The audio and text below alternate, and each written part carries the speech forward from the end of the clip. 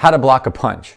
Your main goal in any self-defense situation or any street fight is to avoid getting knocked out. The good news for you is that unlike a boxing match or an MMA match where guys know all kinds of different skills, in a street fight, 9 times out of 10, you know exactly what the guy's gonna do.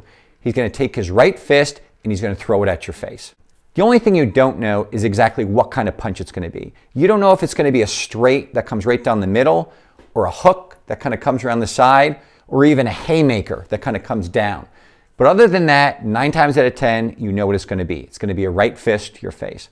Now, it's worth noting that the other 10% of the time, other things can happen. The guy might try to take you down if he's a grappler, or if he's had a little bit of boxing, he might try to throw a jab with his left first.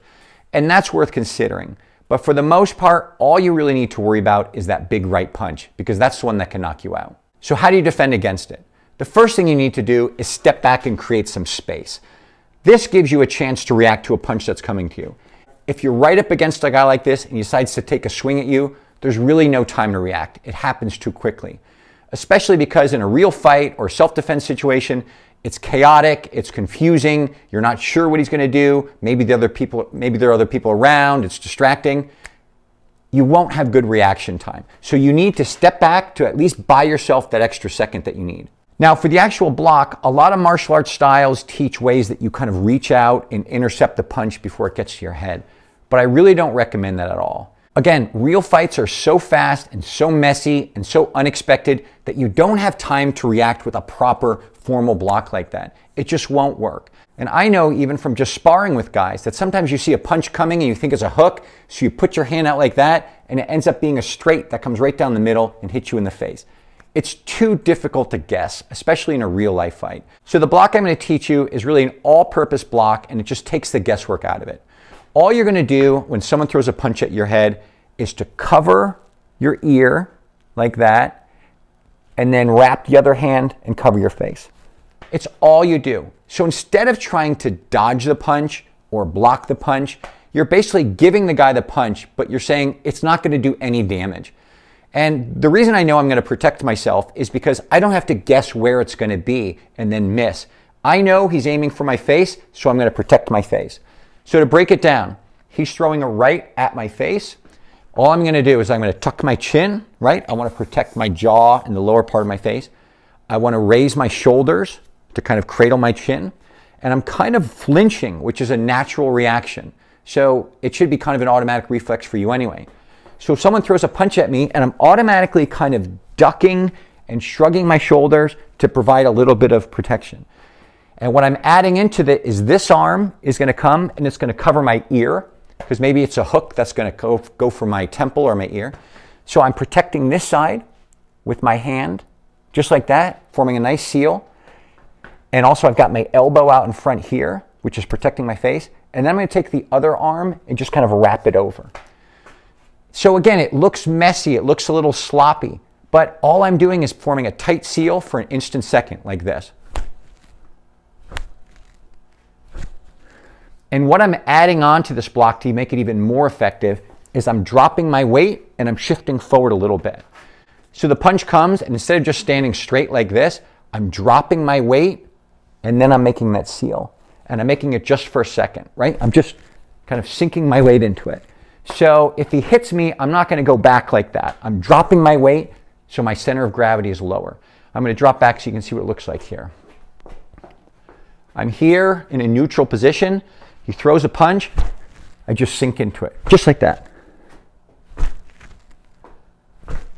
What you'll find if you practice this with a partner is it's really hard to punch somebody if they simply cover their head like that. In fact, if they even started walking at you like that, you're kind of unsure what you can do to them because they're blocking their whole face, they're tucking their chin, and now they're coming at you. So when the punch comes, I'm going to drop my body weight and I'm going to quickly form a tight seal around my head, and I'm going to absorb the impact of that punch, and then I'm going to release. So it's going to be a really quick, and I like to breathe out when that happens too. That's all you're doing. So I'm not guessing. I'm not reaching for anything. I'm giving the guy the punch. I see him swinging, boom. All I have to do is that. And what's great about this is that it doesn't matter where the punch is coming from. If it's a haymaker, I'm blocking myself. If it's a hook to my ear, I'm blocking myself. If it's a straight punch right down the middle, I'm blocking myself. It's very difficult to penetrate this. Now, I wouldn't want to stay like this all day because he might figure out something else to do. But to stop that initial shot, boom, it's really good. You can do this block from either side. Now, 9 times out of 10, it's going to be a right punch to your face. So it's going to come from this side over to my left. So my left is forward, and I'm forming a seal that way on my left side. But if he throws a left at my face, I could also just reverse it and do it that way, right? I'm just covering my ear like that. So if I break it down, if it's a right coming to my head, I'm just doing that. I'm even turning a little bit out of the way. That's really all I'm doing. I'm just protecting my head. I don't want to get knocked out. And if it's coming from the left side, I do the same thing the other side. It's really simple, and that's why this block is so effective, because it plays into your natural reflexes. You don't have to learn a move that's counter to what your reflexes are. If you didn't have any martial arts training at all and someone threw a punch at you, probably you would flinch in some way. You would kind of shrug and throw your hands up to block it. You're kind of doing that, you're just perfecting it. So not only are you shrugging and dropping your chin, but you're dropping your weight and you're really forming a tight seal around your head, right? That's all you have to learn how to do. And even if there were multiple punches, right, left, right, that's all you do. From back here, you could see multiple punches, right? It would just be this. You don't want to stay here all day absorbing punches because eventually he's going to do something and land one. But to block those first couple of shots, that's really all you need. And you notice how, unlike a karate block, maybe that starts here and goes up, your arms don't have to travel very far. They should be here anyway. You should be in this defensive position against someone who's maybe trying to hit you. And from right here, it's really easy to block. Now here's a way to make that block even better. If someone throws a punch at me and all I do is kind of sink and block it and absorb it, that's fine. I'm preventing myself from getting knocked out, and that's a win. And now I can retaliate with some punches of my own. But there's also a way to turn this block into an attack. So if a guy throws a punch at your face, right, he's usually opening up, making himself vulnerable. And so what you can do to take advantage of that is that when you block it, you can actually slide into him and hit him with that elbow. What that does is it takes you inside his punch. So if it's any kind of hook or any kind of haymaker, instead of standing right where you are and absorbing the full impact of that blow, you're getting inside the punch where the punch kind of goes around you. So if I were right here and a guy threw a hook or a haymaker at my head and all I did was slipped inside, that's a pretty good defense right there because the punch is actually going to miss me. Or if it hits me, it won't have its full force. But that's not a complete defense by itself. I don't want to risk going in there without any kind of blocking. But if I block and move in at the same time, now that's double protection, right? I'm blocking my head, I'm dropping my weight, which is all good, but I'm also getting inside his punch so it kind of goes around me, which can be really helpful. But the third thing it's doing is it's hitting him with this elbow, maybe right in the chest, right in the face. So again, from here, I'm moving in. I'll show you from back here, right? Worst case, guy throws a punch, I just block it. That's all I do. I just block it. I drop my weight, I absorb the punch. But it's even better if I see what he's going to do, if I can shoot in on him and stick him with that elbow, right? I'll show you on Bob. So I'll do it this way so you can see.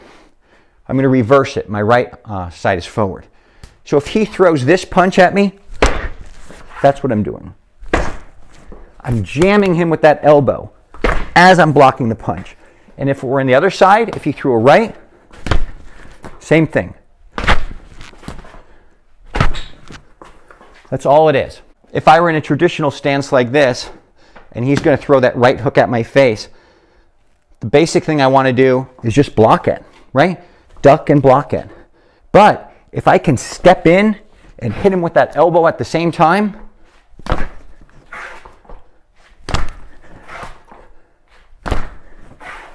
now that block becomes an attack.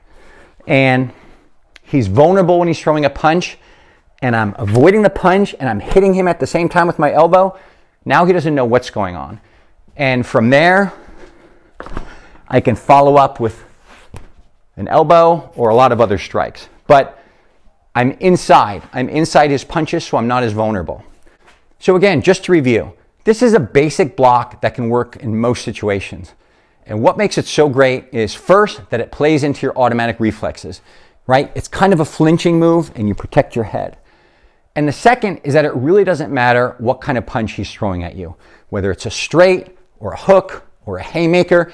Either way, you're not guessing where it's going to be. There's no guesswork. You're just protecting your head and say, wherever it comes from, I'm going to absorb that blow. And then I'm going to retaliate with counter punches. When you practice this, first take it very slowly and just get into a pattern of dropping into a block from both sides like that. You can look at yourself doing it in the mirror. You'll see if there are any big gaps. Are you completely leaving your face open? Are you forgetting to wrap your ear? Is your block too loose? If it's out here, his punch might hit your hand and then you kind of knock yourself out. You really want to form a nice, tight seal.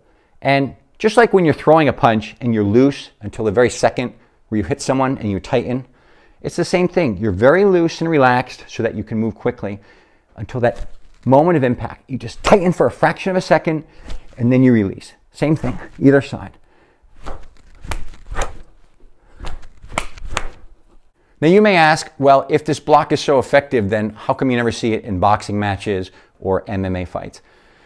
And that's because those guys are in top shape and they're highly skilled, and those sporting matches are about finesse, right?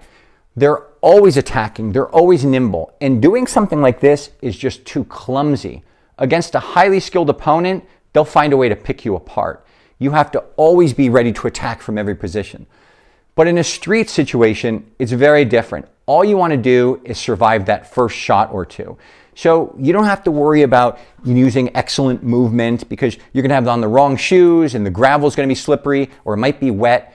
It's not an ideal situation. So all you want to do is go with a fail-safe method of just blocking your head, dropping your weight, and if you can, moving in on your attacker.